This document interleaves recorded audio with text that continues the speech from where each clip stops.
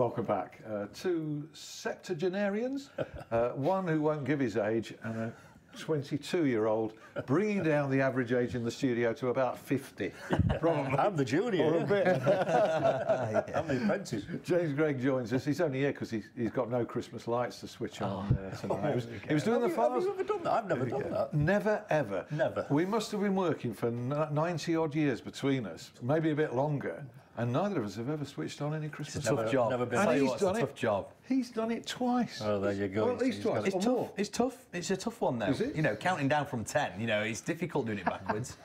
This was at Farsley, was it? Farsley, You know Farsley and Leeds, yeah. Farsley Celtic, Throstle Nest. Yes, yeah. They won 4-0 away the other night as well at Tamworth. Oh, really? Is there anything this guy doesn't know? Oh, I know. When you do your spot, he'll be listening, and if you get anything wrong, Well, I've made double sure. I've made Straight in. double sure, yeah. There's no mistakes tonight. Ray Matthews, he switched on Christmas lights. I was invited, but I went away on holiday, so I couldn't. Oh, so you did do it? No, but I was invited. That's the point. Isn't Yeah, it? yeah, exactly. Yeah, at Maltby. Maltby. Maltby, Maine. So Yeah. the fact that you weren't there to do it's immaterial. You That's have been right. asked I to was do. asked. Yeah, turn on that's good Christmas enough. lights. Yeah. Something we're not doing right, John. None not of us could have running. DIY. Done right. DIY.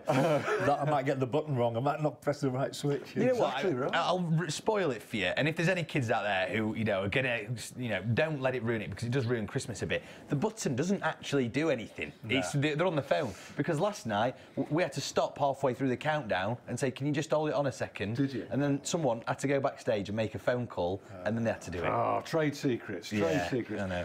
Ray Matthews is with us. You'll know him. You'll have seen him everywhere on calendar, national news, on saw him on BBC there. Look North. I saw him on calendar. Yeah, 75 marathons in 75 days, a distant memory now. All happened in the summer. We're going to talk to Ray about the harder job of bringing the cash in, because he's doing that for Newman School at Wickersley in Rotherham. That's right. Yeah, but before we move on with John, and we're going to have his rattle through of the 92 Football League clubs in no time Fantastic. at all. Can't This wait. is something I'm really looking forward to. Some of the wishes, I've had too many on Twitter to mention individually, so if I miss you out, it's, you know, it's not your fault or even mine, because there are too many. I've got the wrong piece of paper. John Stevenson. John went to Nepal with our team a few years certainly ago. did. Fantastic. He says you're a fantastic, nice man, yeah? You Oh, it went was to a Nepal. lovely trip. I'm sure they thought it was Manchester United juniors who were going. And it wasn't quite, but what a great trip I had. I met some great lads, and the goalkeeper went on to play for Brigtown. I remember him, and he was a lovely lad. You know, he sort of clung on to me a little bit on this trip. Yeah, and it was at the time that there'd just been the royal family. There'd been a murder in the royal family, so it was a very tense atmosphere. But this Mr. and Mrs. Stevenson were great company. I remember it fondly. Photographic memories. He does, doesn't he? It's man. Oh. Yeah, exactly. Tim Pickford, big mate of Michael Vaughan, sponsors Joe Root's bat. Yeah, he okay, does, yeah. cricket. Yep. He says John can still do the 92. Yeah. He did it at Sheffield Cricket Lovers Society earlier this year. Oh, I've been in Sheffield before this year. Yeah. Well, there you go. Great commentator, says Terry Maycock. I like him. Neil Kavanagh. Thoughts on Miller's plight? Well, we've covered that in part one. He's very optimistic. I did my first ever game at the Millers, to give him a mention. Rotherham 4, Norwich 1, 1981. Ronnie Moore 2, Rodney Fern 1, John Seasman. Crowd? 8,704. No, I don't have the clue about it. You could be making it up I have there. the clue about the Well- crowd. Could do the team. Stuart White. Stuart is a football scout. Brilliant voice of football, says Stuart. Macca, top man, brilliant commentator. Nigel Dean, good friend of mine, works at Sky. Yeah, Nigel. You know, He used to you work down in worked at Southampton. Sky. Yeah. Lovely fella. Very best wishes to you. Thank you, that's and nice. Vernon Grant, last but not least. Vernon Lives in he and Spain now. He does indeed. Yes, he does. He lives in the know that. Lecrin area of Spain. Big Sheffield Wednesday fan. Indeed he is, and he's asked not only to pass on great greetings to you, he actually said, to make you blush, he said, John is in the top 3 of the nicest, most professional men I've worked with. Must have got the wrong fella. What's Twitter, by the way? It's great. Love it. Thank you very much. Those are really nice messages. He also says, get him to tell you the drummer story. You might have to ask him that off air. Yeah. It goes on all clean. the time. No, it's very clean Can you condense it? Go on then. Oh, very The drummer quickly. story. Go on. Yeah, what no, is it? very quickly. What it was Brian Butler was a great friend and a good. He was a better reporter than he was a commentator, and a wordsmith. He was a wordsmith. Yeah. But we were doing a commentary, Barcelona versus England, with a Barcelona fan with us tonight, in the Nou Camp Stadium as a run-up to the 1980 Euros. And you've probably heard matches in Spain where there's a big beating of a drum, and it was a fella called Manolo who used to beat the drum. So Brian's on commentary, and Peter Jones and Dennis Law was our co-commentator. And all of us, I was the producer passing notes, you see, so I'll try and do this as very quickly as possible. And this drum, boom, boom, and the producer from London in my ears said, you have to mention the drummer, because that noise is coming through. So I wrote on a piece of paper, mention the drummer, and Brian Butler said, hey, it's Tony Woodcock to Trevor Francis, shoots just over the crossbar, mention the drummer. I just read it straight off the notes. He also made a mistake that night by saying that there was a big story about Laurie Cunningham, who was making his debut for England, but he was playing for Real Madrid at the time, agreed that he would only come on as a sub for 20 minutes, so he'd play for England but not get hurt. Ron Greenwood had agreed that. Yes. And 10 minutes from the end, quarter to the he's warming up on the touchline. So I wrote a little note for Brian Butler saying, substitution, Cunningham. And a significant moment now. Laurie Cunningham's about to come on to make his debut for Spain. So I wrote England, and he says, and of course watching in the stands is Mike England, the Welsh manager. He had a bad night. Oh wow, that is it. We've all had them. Honestly, we've all had them. Just quickly, before we go to James, we're going to wrap everything else up. Ray, so an announcement to make, because I've seen an email. You showed me an email that you've had. Yes. And this is so deserved. I mean, this guy, 75 marathons in 75 days, unbelievable. British Citizens Award. It's an annual award to a limited number of people. And they've written to you. Absolutely honoured. I'm really, really proud to, to be accepting this award. Yeah. We're going to be heading off down to the big city in January 26th. Are you running it? I'll catch a train this time. You could do. And I'll be presented with a medal and obviously a certificate. And it's letters that I'm encouraged to use at the end of my Ray Matthews. So Ray Matthews, BCA? BCA, yeah. British Citizen Award. Yeah. And it's hot to play. Nobody knows about this apart from your wife and family. And that's right. And us. He told his wife, And us. Yeah, she does know. She does know. She knows now. She won't know, She'll be Congratulations, sir. Thank you. Well done. So well deserved. Well done. Yeah, very Thank deserved. you. And since your great feat, I feared for you as to the anticlimax and what you're going to do next and how you're going to cope without this pressure, without this, joy, because you enjoyed it so much. 75 joy. I enjoyed every marathon. Yeah. Amazing. There were a lot of fantastic moments. Wish you were still doing it? I do actually. I didn't know whether to laugh or cry at the end. I didn't want it to finish. I was enjoying it that much. It became a way of life. It did exactly what I said on the tin, what I was going to do. Yeah. And it became that much of my life that I could have just carried on. How do you replace it? What's next? Well, replacing it has come with media attention. Yeah. I'm now asked to start marathons off. I'm now... Turn lights on. Turn Christmas lights on. I'm invited to give talks. I'm just so even more busy. It's much easier running marathons. Than doing this. And 100 next year. And you've got a dinner coming up. It's 100 when I'm 100. That's what I've told everybody. Yeah. Wow. Can I book you now to appear? Yeah, you can. Okay. Yeah. Ray, we'll come back to you in a minute. And John. Okay. John's got his party piece to do. You've got your party piece to do. He has indeed, yes. Not quite as impressive as John's by any means at all. They start off by talking about Sheffield United, who played their game in hand on Tuesday night. Now, a lot of Blades fans and the manager as well, and all the players as well, were looking forward to that game in hand and try and leap above Bolton in the league table. They sort of wasted it, if you like. Not through performance. It was another dominant performance, but they lost 1-0 and they missed that chance, meaning that they remain third in the league table. table behind Scunthorpe and Bolton. And interestingly enough, they play against Bolton in the FA Cup second round on Sunday. So that should be interesting, particularly since Phil Parkinson, the Bolton manager, was actually sat in the director's box watching the Blades lose on Tuesday night. So that was very interesting, amongst a whole host of other people as well. Kevin Davis, interestingly enough, Bolton legend, was sat there wearing his Sheffield United scarf in the box. Stuart McCall was in there, as was Danny Webber. There was a whole host of people watching the Blades put in a good performance, but ultimately a result that they probably want to forget on Tuesday night. So that's all to look forward to on Sunday at 2 p.m. And Wednesday are in action as well at Hillsborough on Saturday, 3 p.m. kick-off, playing against Preston. Of course, the Owls now up to 7th after that impressive 2-0 win away at Molineux last weekend, and they're looking probably to go on a little run of their own now. Certainly with that January transfer window. I know Alan's touched on it in your column this week, haven't you? Well, I've heard that Sunderland have been looking pretty closely at Kieran Lee for a while now. Yeah. Good source within football. You never give your sources away. People always doubt them.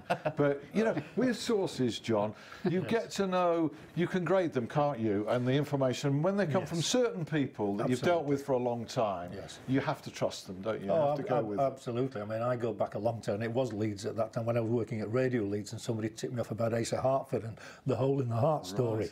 And I knew that it was correct because of the guy who told me. If it come from just an ordinary fan, I've heard that so-and-so, you get them, I've seen so-and-so shopping in Marks and Spencer's, you know, what's he doing over here? Absolutely. You don't trust those You've at all. got to be very suspicious. But this was a guy that I've known for many, many years from within football, and he was telling me that, I know, not surprisingly, because I think Kieran Lee's a very industrious player, can score goals.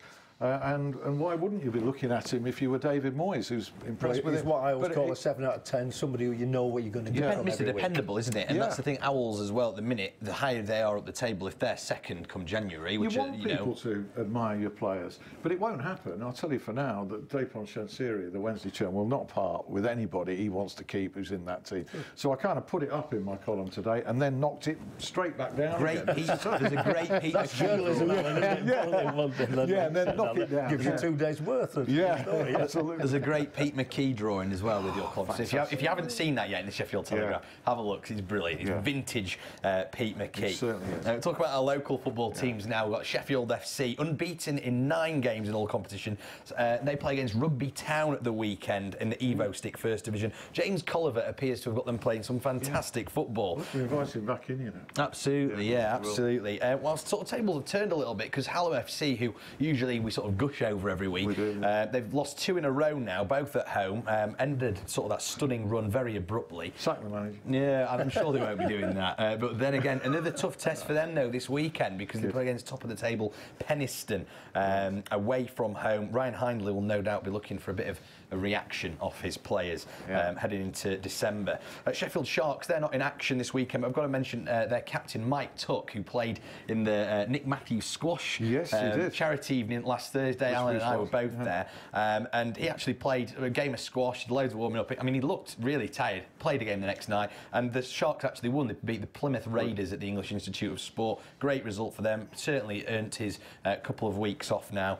And 10 goals, 2 wins last weekend for the Sheffield Steelers, champions of England, of course, and they've got a double derby weekend against the Notts Panthers this weekend, so that will be fantastic. The arena is the game on Sunday, so get your tickets for that, and it'll be brilliant as well, especially if you can win on Saturday, because on Sunday the place will be rocking, I guarantee you that. And the last time out, Sheffield Steelers 8, Nottingham Panthers 1, so I think the Panthers, they'll be raring to go, certainly in that one.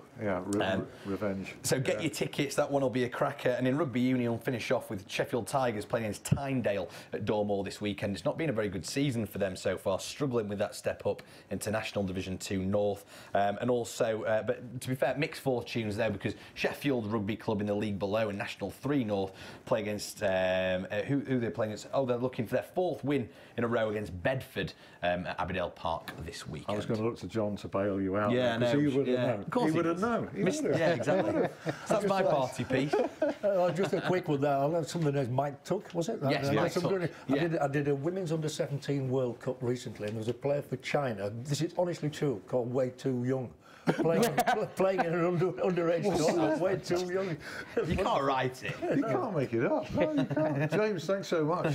Brilliant. You covered a load of ground there very, very quickly. Yeah. We're going to ask John to cover a load of ground very quickly in a moment. First, you were telling me last time, Ray, that it's a doddle, 75 marathons in 75 days. We're bringing the cash in for Newman, the 75,000 that you're aiming to for Newman School at Rotherham and Wickersley has been a harder job. Yeah. To that end, you've got a dinner organised. That's right, yeah. It's a black tie evening, and it's an evening of sort of Michael Parkinson type interview. I thought you were going to say he was going to be there. No, we tried to get hold of him, but apparently he's in Australia or he's out of country. Yeah. It's at the Crown Hotel at Bowtree next Wednesday evening. There are still a few tickets available, and if they can get hold of me by visiting my website, and that's www.rwrr.co.uk. And they've been made more than welcome. It's going to be a special night. And also, Twitterites at Desert Run, or just put Ray Matthews in. It'll take you to that Desert Run, all the details, so you can contact Ray on there. And still time to book for that, because it sounds a great evening next Wednesday at Bawtry. 7 o'clock. Excellent. I do support that, because this guy really... Come looking like James Bond. Absolutely. How far have you got so far towards the 75? We're about 30. 30,000. That's a fantastic figure. Not anyway, enough. 30,000. Nowhere near enough. And I won't stop now until we get what I'm after. I do believe you. And so the idea is that if 75 marathons in 75 days doesn't bring in 75,000, the next challenge is going to have to be mega. It certainly is. So we're looking at that now. I'm thinking of 80 and 80 at age 80. Not enough. Not enough. Love it, heck. Okay.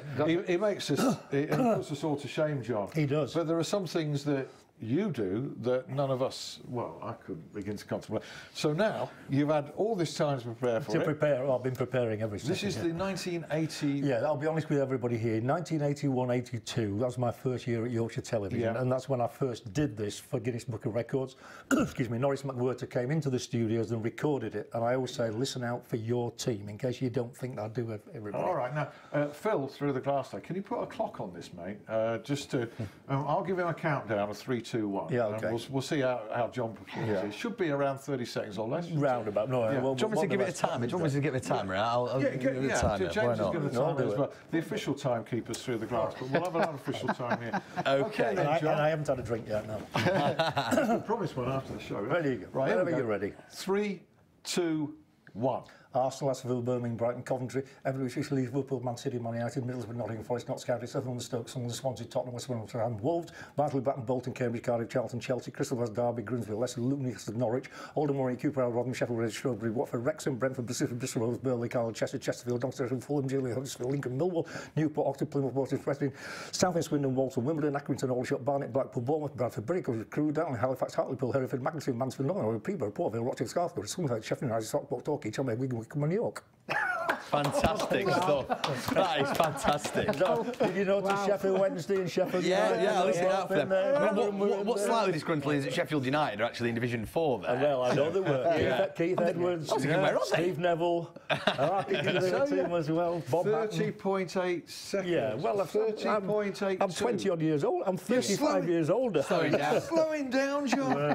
It won't do. I haven't had enough practice. Can I also, if I was a cricket fan and there was some of the county championship teams. I did that already. Yeah, I was going to say, I'm sure that you can do that as well, can't you? I've just done it. I did it in 3 seconds. But the year that I winced was when Kidderminster Harriers and Dagenham and Redbridge came in. I'm not going to change this every year. No, he decided to stick with 1981. Very, very wise. We've only got 4 minutes left, incredibly. Okay. How has the job changed in all this time, and football and your part within it changed? You just mentioned one word, Twitter. I mean, and things like that. That has changed. And so, as a commentator, I am now inundated with things that I have to be aware of, that I have to do, like I might have to read out messages, I might have to do Twitter messages. The commentary is just the same. You've still got 11 against 11. That sounds a cliche, I know. But I have to be aware of social media now. Interactive is the word. word. Interactive is a very nice, yeah. It is. But you get the other day, I was on a plane, there's nothing unusual, in a cafe in Chicago, and I took a video, and of course everybody's doing the same. Everybody in the cafe was either on their phone or on an iPad, all doing something social media-wise. People walking around with headphones, and nobody talks to one another anymore. It's not good, is it? I don't think it's great at all. I'm as addicted as anybody, and my wife is constantly nagging me about it, and she's absolutely right. I know somebody who went to a Lonely Hearts Club thing, and he said he couldn't believe it because everybody there was on mobile phones. I thought I'd come to talk to somebody, to find a new partner. I find it sad. That's how it's changed, Alan. And it's changed within dressing rooms because of that, because players don't communicate. No, we've probably got every phone now. I used to have the phone number of just about every Premier League player years gone by, and every manager certainly. Now I don't know a single Premier League player. You're not encouraged. They have a press conference and one player is brought, and everybody, as a result, every newspaper prints the same story. So whereas at one time we might have bought the Mail and the Express and the Mirror just to see the different stories, it's all the same story now. It is, because it's just one person. It's the same top line for everything. You know, so it's not pick a line out, don't the best line, and that's it. That's how it's changed, but I still love it. You still love it. Wouldn't do without it. No. Advice on getting in. This is the perennial question that I get, that you must get more than me. How do I become a broadcaster, journalist, commentator? It's hard to give advice now.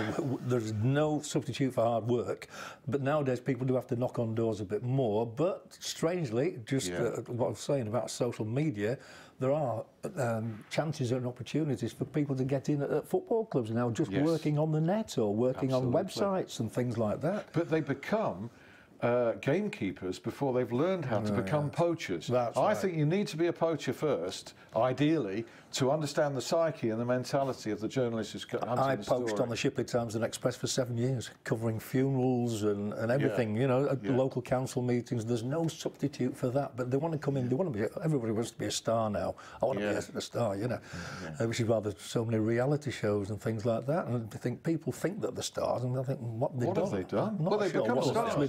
They've become stars for being on a reality show. Exactly. And we've never heard of them before. And we've why have you not been? I don't want to go to a jungle. Have you ever been invited to be on I'm a Celebrity, Get Me Out of It? And I'm a better dancer than Ed Balls. Oh, come on, that's not right. And would you? Would you? Yeah. I can see that you would. Yeah, probably would. Yeah, if it came to it. I'm not sure about eating snakes. Not me, but you would have a go, wouldn't you? I'd have a go because I've had such a fantastic life, and I think, you know, you wake up in the morning to enjoy life. Yes. But if it was something that was totally different, you think, well, why not? Why not have a go? You know, that's what it's all about, is having a go. Isn't it? It is, but it's hard work. It can be quite gruelling at times. If you can get into a spell of work where you've almost got too much, and the big dread is to turn anybody down, isn't it? Yeah, and to have nothing, because the day you wake up and you have nothing to look forward to, I better go and do 75 marathons.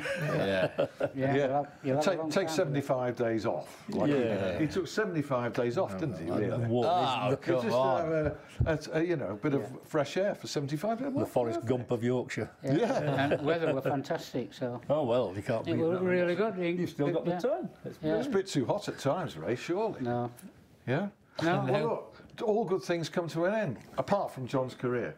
Yeah, No, that'll come to an end. No, Well, this show- I have another 20-odd years to go. I want to be the first centenarian commentator. I believe him. Yeah. And I hope I'm here to see it. Thank you very much. I'll do Rotherham. And I'm inviting both of you back. Thank you, Alan. James, thanks very much. Ray, thank you so much, and congratulations. John, it's been an absolutely fantastic pleasure.